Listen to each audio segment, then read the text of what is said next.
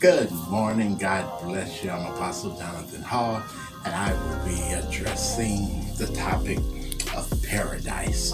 When Jesus, from Luke 23, verse 43, said, "And Jesus said unto him, Verily I say unto thee, today shalt thou be with me in paradise." Hallelujah. As we know, he was talking to the thief on the cross who had a revelation of who Jesus was, as the other thief complained and wanted him to take them down from the cross. The other thief said to him that just Jesus was innocent and we were worthy of our punishment, but this Jesus was innocent. And he asked Jesus, he said, "Remember me when you come into your kingdom." Hallelujah. And Jesus replied unto him, as we just read, "Today shalt thou be with me in paradise." So I want to talk to you about paradise for just a few minutes.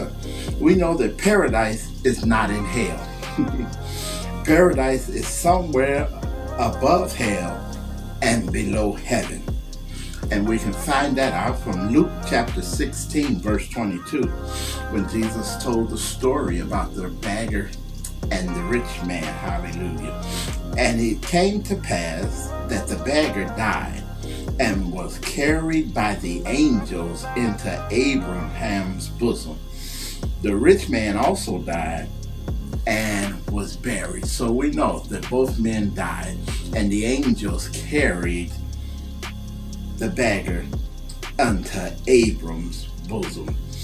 And in hell he lifted up his eyes, being in torment, and seeketh Abraham afar off, and Lazarus in his bosom. That's how we know that paradise was not in hell, because he had to lift up his eyes from hell in the place of torment to see Abraham and the beggar in Abraham's bosom. So he had to look up.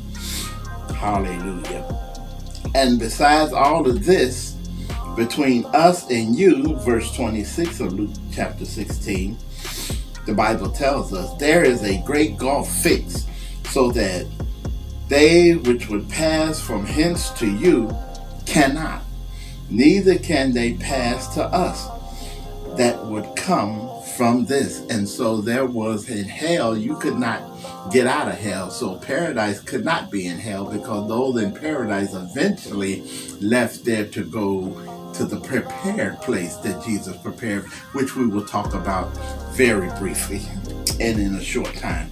Hallelujah. And so it was fixed. It could not be changed. It was fixed. The distance was large, and no one could pass from one side unto the other. So we know paradise is not in hell, and it is far above hell. We know that Abram and the beggar was there. So we know that two people were there. And we know this by the scriptures.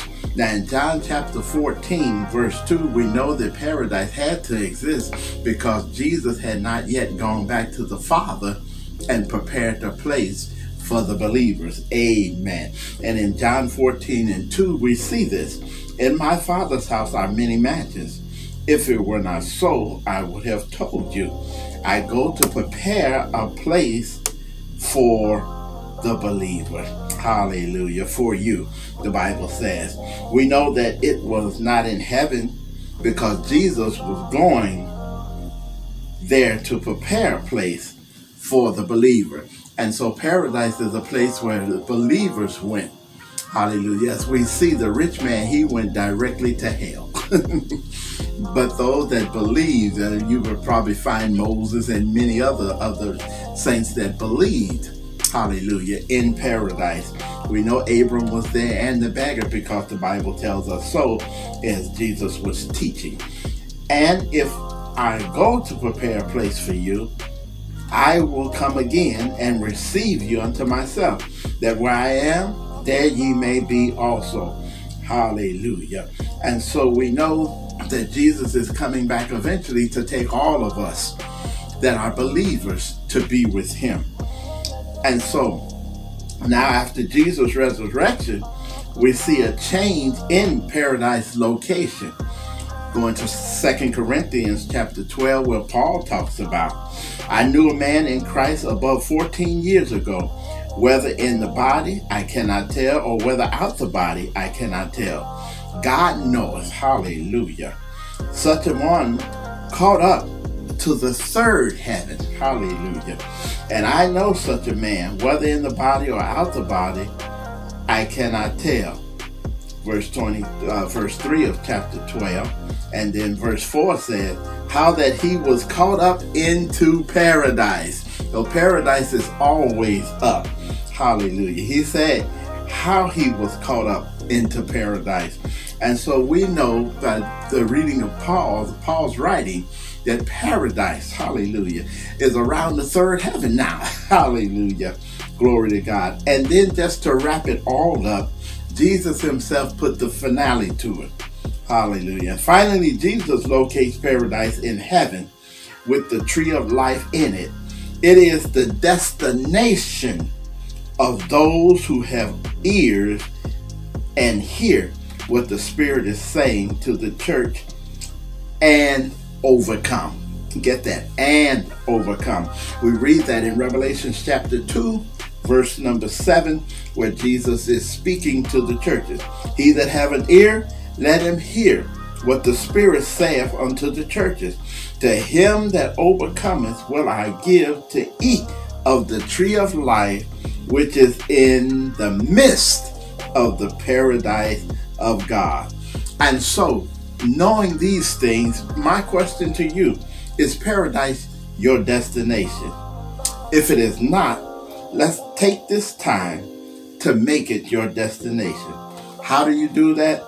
Confess Jesus to be Lord, and that you believe in your heart that God has raised him from the dead.